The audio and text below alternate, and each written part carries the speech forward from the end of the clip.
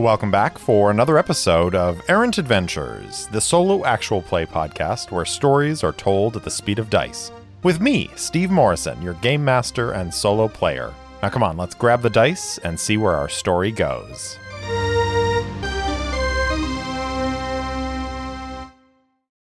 Welcome back for Chapter 4 of Book 1, Meridian. Last time, Sejana takes Kelavar Rin out of the final jump, slipping past Rook's notice. The two of them wait out front for Ayati to join them, but on her way out, she brushes past Rook, and he recognizes her. He follows her out of the bar and confronts her about why she's at the final jump. Ayati tries to remember her cover story and play it off, but Rook is not convinced. He grabs her, but Ayati breaks the grapple while Sejana closes on him from behind and knocks him unconscious. She leads Ayati and Rin to the transport pods, and they leave Overlook before security can stop them.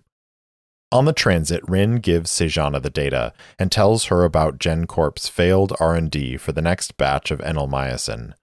Rin tried to take the information to the executives, but they buried the flaws and planned to continue distribution. Rin stole the comm logs and fled. Ayati clearly wants to help him get the information out, but Sejana is more measured in her response. Back on planet, Sejana and Rin take the rail back to the starport and have a heart-to-heart about the way the universe has changed since the fall of Carnopraxis. When they arrive at the starport, they find 3 armored individuals waiting for them, demanding Sejana surrender Rin and the data. She declines. It happens fast. All 3 armored mercenaries reach for the kinetic pistols strapped to their sides as Sejana shoves Rin behind a stack of containers. The sound of kinetic rounds peppering the side of the crate fills the docking bay. Drawing the Titan Service Special laser pistol tucked into her shoulder holster, Sejana prepares to defend herself. It's our first combat in Traveler, and one of the important things to note about this system is that it can be pretty deadly. So we'll see how this goes. Let's get into it with an initiative roll. So this can be either dexterity or intellect, and since Sejana has an intellect of 12, which is going to give her a +2 bonus, let's go ahead and use that. Here we go. 5 on the dice, +2 is a 7. The opposing forces are going to get 6 on the dice. But these guys are just corporate thugs, so I'm going to say they do not have a bonus to their initiative. There's another roll I want to make before combat starts, and that's, did Ayati make it back to the ship before Sejana?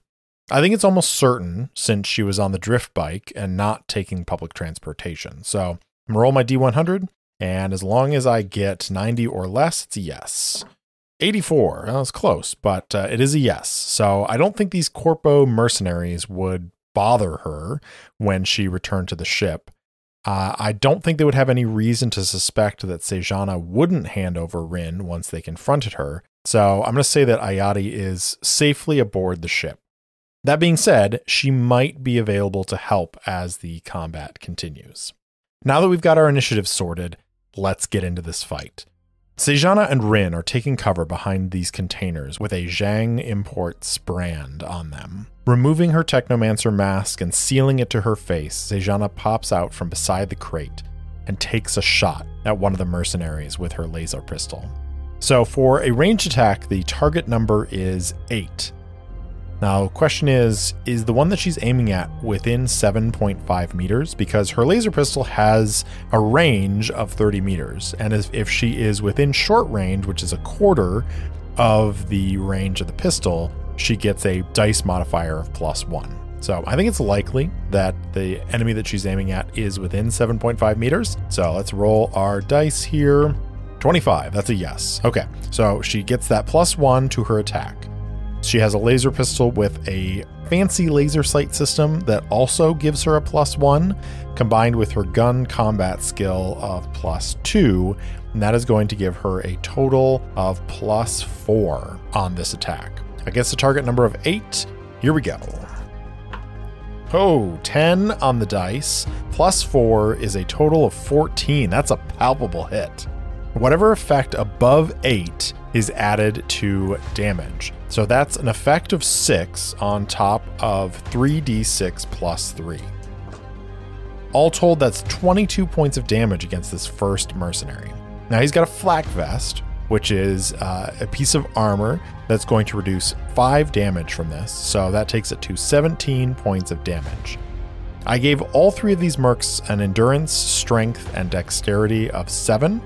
And damage is subtracted from endurance first, and then from either strength or dexterity. If 2 of the 3 physical stats drop to 0, a character is unconscious. If all 3 drop to 0, the character is dead. Sejana leans out, lines up her shot on the first merc running for cover, and pulls the trigger. A superheated laser bolt lances out and hits the mercenary in the shoulder joint, where a small bit of his armpit is exposed. It punches through and the man crumples to the ground, screaming and gasping for breath.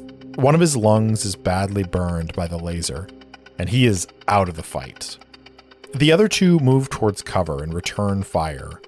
The short range on their auto pistols is 2.5 meters. Is she that close? I think it's unlikely. 78 is a no. Because Sejana's behind cover, they're going to take a -2 to their rolls to attack as well, which will give them both a cumulative -1. The first merc rolls 4, -1 is definitely a miss. The second merc is going to roll 8, but -1 is another miss. So Sejana drops one of their number with a single shot, and the other 2 unleash their auto pistols on the crate where she's hiding.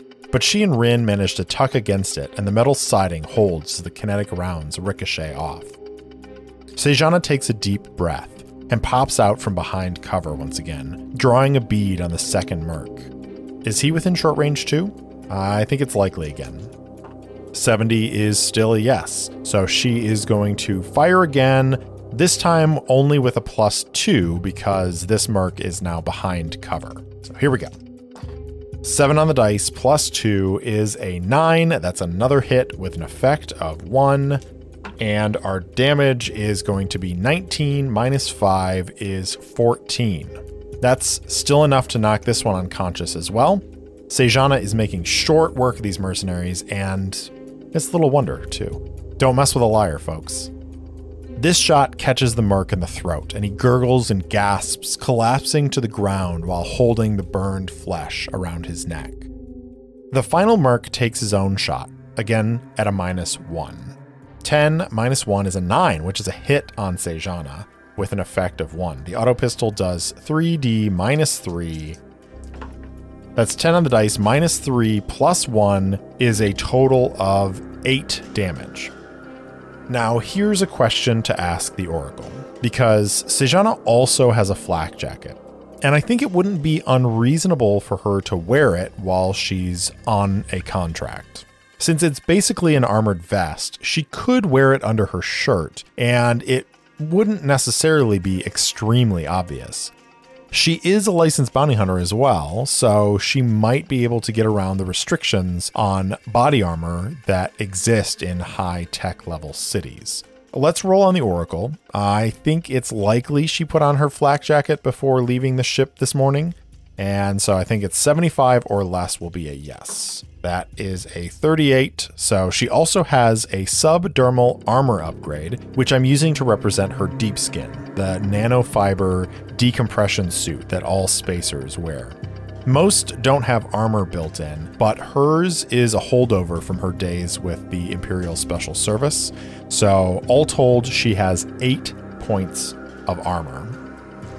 Sejana takes that kinetic round to the shoulder and collapses behind the crate. Rin shouts in terror and looks almost as though he's going to rush to her side to check on her, but she rights herself and glances down at the leather coat that is now scraped open.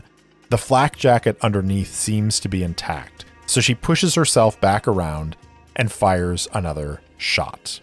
Round number 3. Can she drop this third merc? Can she go for 3 out of 3? Since the other 2 were within 7.5 meters, I'm just going to say that this one is as well.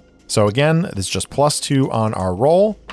5 + 2 is a miss. So the final merc is going to also take a shot. And 7 - 1 is a 6, so also misses.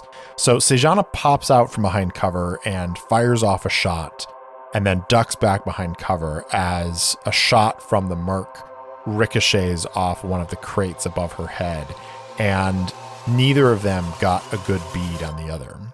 Now, each round lasts about 6 seconds, so this whole firefight has so far been under 20 seconds. Would Ayati have known these mercs were out there? Would she have put herself in a position to help? I think it's unlikely, so I'm going to roll my D100. 25 or less is a yes. I got a 51, so that's a no. All right, round 4. Sejana takes another shot. 7 on the dice plus 2 is another hit. 3d6.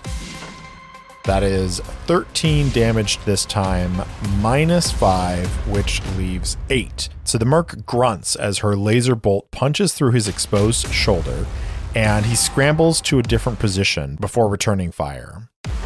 11 on the dice, -1 is a 10 total. So that's going to be an effect of 2, 3d6 damage here. Oh, wow. Okay.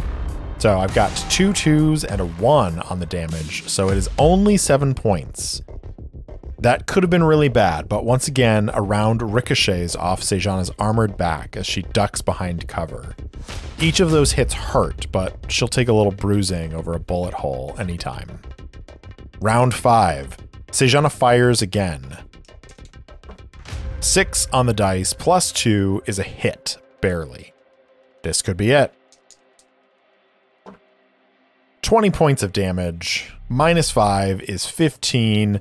This time, the merc, still favoring his shoulder, tries to adjust his position behind the crate he's using for cover. He pops up from behind the crate to try and draw a bead, and whether it's from years of training or preternatural sense, Sejana is waiting, laser pistol sighted in. She squeezes the trigger and a bolt fires across the distance between them, catching the merc just below the eye. His cheekbone and face ignite in fire, and his head snaps back, body falling limply. 30 seconds. That's all it took for carnage to fill this docking bay. Sejana pants and glances at Rin, who is hugged against one of the containers. "You all right?" she asks. He barely registers her words, his hands wrapped around his skull. She crouches down and says, "Stay here. Don't move a muscle." Then she leaves the safety of their crate, weapon trained between the 2 fallen mercs, who are still breathing. Almost before she gets a handful of steps, alarms begin sounding all across the Heraklion interstellar starport. Booted feet thunder down the access ramp of the Howlin' Wolf as Ayati and a gray-skinned Haldren emerge. The Haldren, whose fiery red hair almost entirely covers his head and face, hurries towards the closest merc, saying, "Titan's asshole, Luciel. What happened?" Sejana doesn't answer as she kicks away the fallen merc's kinetic pistol before moving on to the other one and doing the same. Once that's done, she holsters her own pistol and activates her Q, removing the data strip from her inner pocket. As it syncs with her Q, she copies all the files, encrypts them, and sequesters them from the rest of her data. Once that's done, she returns the data strip to her pocket and walks past the Haldren, giving first aid to the merc. She grabs Rin and pulls him to his feet and says, "Kalava, listen to me. Kassadin Security will be here any moment. Let me do the talking." Rin's eyes widen as he stares at her. Kassadin Security? I have a friend, Gregor. He works for them." "Did you tell him about the data?" Rin shakes his head. "No, I wasn't sure what to do." "You don't trust this friend of yours?" Sejana asks. "I do, it's just..." He waves a hand at the bodies. "Corporations take data security really seriously. I didn't want to put him in danger." Sejana sighs and says, "Well, we're going to have no choice but to tell them everything now. Like I said, let me do the talking." Almost as if on cue, Kassadin security forces sweep into the docking bay, weapons raised. They shout for everyone to raise their hands, and with the exception of the Haldren, everyone there complies.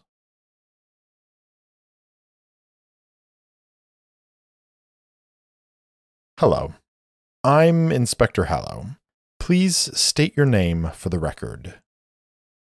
The room is dim and smells of stale coffee. There's a single table in the center of the room, and a small Q drone hovers above, scanning the face of the person sitting on the far side of the table. Ayari Kailana, she says. I'm the pilot of the Wolf. That's the Howlin' Wolf, but we just call her the Wolf.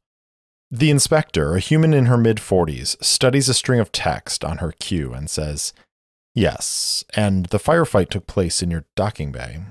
1 dead, 2 in critical condition. Care to explain? The drone hovers around, and this time there's a gray-skinned Haldren sitting in the chair. He shrugs. I heard the ruckus and ran outside. Saw the bodies and tried to help one. That's all I know. The inspector leans forward. Mr. Stargleam, you were carrying a kinetic pistol on your person when we found you. Are you suggesting you were not involved in the incident? He grunts and says, The only ones involved in the incident, as you called it, were those 3 corporate thugs and our liar. She uses a laser pistol. Titan Service Special, I believe. I didn't get a good look at the other 2, but I'm assuming you already know they were downed by laser fire. And let me tell you this. I don't need to have been involved to know that they came into our docking bay and they started trouble. The drone rotates, and this time Calavar Rin is sitting in the chair, staring at the table. The inspector dismisses her quick screen and says, Calavar Rin, former information systems analyst for GenCorp. You've been accused of stealing proprietary data from their offices on Branghold. I'm just looking for your side of the story. Please, tell me what happened. Rin continues staring at the table. I would like to speak with my lawyer. Until then, I've got nothing to say. The inspector leans back in her chair and says, This will be much easier if you cooperate. The drone rotates, and Sejana Lushale sits in the chair, staring back into the inspector's eyes. I have every intention of cooperating, she says. Then she points to the data strip on the table. Let's open that and see what it says. The inspector shakes her head. GenCorp has filed a claim on that data strip, saying it has proprietary information. Can't open it and read it until that is resolved by a mediator. I'm assuming that's why you gunned down 3 men while you were fleeing the city? Sejana smiles, a cold, sharp look, and says, I wasn't fleeing. I was returning to my ship with important information while engaging in a legally authorized contract. They drew and fired first. I was merely defending myself. Easy for you to say. You're still standing. The 2 who are still alive remain in critical condition and haven't recovered enough to make a statement. The inspector waves a hand and a quick screen activates on the table with stills of the 2 men being treated. I've been informed they work for GenCorp, which is who signed your contract. If they were assisting you in fulfilling your mission, which was to recover Mr. Rin and the stolen information, why exactly did it devolve into a gunfight unless you provoked them? Sejana folds her arms and says, There are 1,000 surveillance drones in the HIS, including in every docking bay. You've reviewed the footage, and you know they fired first. As a licensed recovery specialist, I have legal authority to defend myself. Unless you have some further cause to hold me, I think my crew and I are free to go. Your crew? Inspector Hallow says, looking pointedly back at her Q. I show here that Einar Stargleam is captain of the Howlin' Wolf, a merchant vessel owned by Zhang Imports. Mr. Zhang has been contacted as well. Nowhere in the records, or in fact the testimony of the others, do I find evidence of you being in charge. She looks at Sejana and says, I don't believe you have a crew, Miss Lushale. I believe you are a solitary gun for hire who has taken up residence on that merchant ship, and in the course of your activities, You have placed them in the line of fire. Sejana nods once and says, Are you holding me and the others here under charges, or are we free to go? I have a report of you, Mr. Wren, and Miss Kaylana being involved in a scuffle this morning outside the final jump. Inspector Hallow calls up a still image of Sejana standing over the unconscious Rook. Station surveillance shows you beating a man senseless and fleeing the scene. Care to explain that? Sejana smiles again and points to the image. A convenient still that ignores once again the facts. This fellow assaulted my friend while she was leaving the final jump. I moved to assist. In the course of disengaging him from my friend, I knocked him unconscious. Using the phrase beat senseless is grossly misleading. But you know that. She leans forward. My question for you, Inspector, is why you're so determined to blame me. It's common for those in CASSEC to dislike liars, but this feels slightly more personal. Have I wronged you in another life? Inspector Hallow studies her for a long moment, and then dismisses the projection from her cue. Leaning back in her own chair, she says, Almost before I got the call about the incident at your docking bay, word comes down from on high that GenCorp has a vested interest in this case, and proprietary information is involved. Now I find that 3 GenCorp triggermen have been gunned down by a highly decorated former member of the Imperial Special Service, turned liar, just hours after a known information broker is knocked unconscious by that same liar. It leads to a lot of questions. Why was GenCorp so fast to respond? What part are you playing in this? And what is GenCorp hiding? Sejana glances at the data strip. The answers you're seeking are right there. You just have to listen to the logs. Shaking her head again, the inspector says, GenCorp has already laid claim to it and invoked the Corporate Secrets Act. A foolish piece of legislation, if you ask me. If I unseal that and listen to it, I'm opening Cassidon Security to liability, and GenCorp is particularly litigious. She holds up a hand as Sejana opens her mouth to speak. And if you confess to knowing or having listened to the contents of the device, I am legally obligated to hold you until their inquiry is satisfied. What a pretty web we've wrapped around ourselves. Sejana says, I understand. Am I free to go? The inspector nods and says, You and the crew of the Howlin' Wolf will be released. Mr. Wren, however, will be staying with us. He is wanted on theft of corporate property. Sejana reaches over and picks up the data strip. As per my contract, this isn't to leave my presence until I hand it over to a verified GenCorp representative. I could make the same argument for Mr. Wren, but I suspect he might be safer in your custody. GenCorp has requested the data strip be remanded to our custody, unopened, until they arrive. I can show you the appropriate documentation. Inspector Hallow grimaces. I read your file, at least the parts of it I could find. I doubt you'd be holding on to this if it weren't important, but they've got this one tied up in a neat bow. She stands and holds out a hand. Sejana places the data strip there. Hallow closes her fingers around it and says, I'm sorry. I wish there was more I could do. I suggest you take the loss and make yourself scarce in system for a little while. If you're lucky, once they have their data back, they'll consider the matter closed. I appreciate your advice, Inspector. Sejana rises as well. I'm ready to be released now.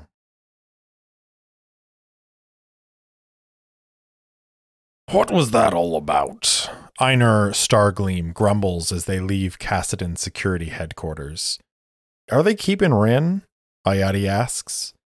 Yes, but he'll be safer in their custody. At least until GenCorp shows up. Sejana sighs and activates her queue, beginning to scroll through a list of contacts. What are we going to do? Ayati hurries to stay by her side. Sejana shakes her head. We're not going to do anything. The inspector was right. Going up against a corporation is dangerous. I'll pack up my stuff and leave the ship as soon as we get back. Then I'm going to find a way to get this information out into the world. Maybe we should wait to discuss this until we're back on the ship, Einar says, glancing around. There's too much surveillance around here. Sejana nods and sends out a call for a drift car. Within moments, one settles onto the street, and they climb in. They sit in silence as the drift car returns them to their docking bay. As they board the ship, Einar says, "What's the likelihood of more GenCorp thugs showing up?" "That's why I'm leaving," Sejana says. "It's likely, if they think I made a copy of the data. I'd recommend speeding up your departure and leaving today.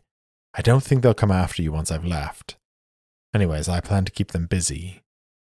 They enter the main communal area of the Howland Wolf, and Einar crosses to a small station, where he begins heating water. Sejana heads towards her quarters, and Ayati follows behind, saying, "We're not going to let you do this on your own. You need help." Sejana stops and says, "I appreciate your courage, but I'll be better on my own. Trust me." "It's not about that, Lushale. It's about doing what's right. We've all used those tabs for jump sickness. If we don't do anything, I don't know that I'll ever be able to take another one without being afraid of getting sick." She looks back at Einar. "Cap, we gotta help, right?" "I mean this in the kindest of terms," Sejana interjects before the Holdren can reply. "Corporate intrigue and bloodshed aren't your game. Ayati, you're a phenomenal pilot, and Einar, you have a good sense for business. That's why you work the jobs you do. Let me do my job." Einar picks up a small grinder and pours a handful of seeds into it. Turning the handle, he grunts over the sound of the seeds being ground into powder. "I've worked for corporations," he says. "I know the games they play. And I think Ayati's right. I'm not going to be able to sleep at night if I don't do anything." Sejana frowns. "And what do you suggest doing?" "You did make a copy, correct?" Sejana nods once. "We distribute it to the news outlets. Let them shine a light on what's happening." "Rin already tried that," Sejana says, folding her arms. "They won't publish it without corroboration. How do you suggest doing that?" Einar pours the grounds into a small contraption attached to the water canister and grins. "I have no idea, but I assume you have a plan, so my question for you is, how can we help?" Sejana looks over at Ayati and then back to Einar. "Are you sure you want to do this? This isn't a tense contract negotiation. I've crossed GenCorp once, and I'm going to do it again before this is over. They're not going to take kindly to it. They'll send more goons next time." "Well, I'm damn sure," Ayati says. Einar chuckles and says, "I appreciate you trying to protect us, but I fought in the regular war. Ayati was a scout pilot. Neither of us is unaccustomed to danger." Sejana sighs and says, "Very well. I reached out to a reporter I've had interactions with after Rin told me he tried to contact the media. She confirmed that she would need a second source of info before she could start running anything." Entering a command on her queue, she gestures for the data to display on the central quick screen hanging in the common room. It shows a sea of satellites orbiting Felicia, the fourth planet in the system and home to GenCorp's headquarters. One is highlighted, and with a gesture, the screen magnifies to show it. This is a comm substation, owned by a shell company belonging to GenCorp. It contains backups of all comm logs transmitted through the system. Sejana changes the display to a blueprint. "If we want a confirmation of the comm logs we have, we need to infiltrate this station and transmit those codes to my contact." "Seems easy enough," Einar says. "What's the problem?" The knife of a smile returns to Sejana's face. "Because it contains records of everything GenCorp does, security is top of the line." She points to the blueprint. "There are 4 drones attached to the exterior that can detach and defend from approaching ships. There's only one airlock, and only a ship with authorization can approach and dock. Once we're on the station, there are only 6 security officers. They work 2 to a shift. But to access any of the data cores, both security officers must insert a key and enter an activation code. Otherwise, all of the cores are purged." Einar grunts. "Is this the only way?" "It's the fastest," Sejana says. "The alternatives are infiltrating the main HQ and locating the deep cores buried behind hundreds of tons of Duracrete, or kidnapping an executive. This option has fewer complications." Hayati, spool up the astrodrive and get the wolf in the air, Einar commands. I'll find us something to pick up on Felicia, so we've got a reason to be heading that way. We'll have a few hours in transit to plan. Will that be enough? Sejana nods. It will have to be. She turns and starts to head towards her quarters, then stops. Thank you for the help. Ayati and Einar both nod. Then Ayati heads for the cockpit while Einar activates his cue and takes a long sip from his drink, as strings of information scroll across his feed. Within the hour, the Howlin' Wolf lifts off from its berth in the Heraklion Interstellar Spaceport and accelerates towards space. In her quarters, Sejana has laid out her gear and is looking at it thoughtfully while reviewing the satellite blueprints. Expanding the blueprint, she studies a section of the station that is most likely used for storage. She nods and says, that just might work. Thanks for listening to Errant Adventures. If you enjoyed the show, please spread the word. And if you want to support the show directly, leave me a review or support me on Patreon at patreon.com/errantadventures. You can also buy me a coffee at ko-fi.com/errantadventures.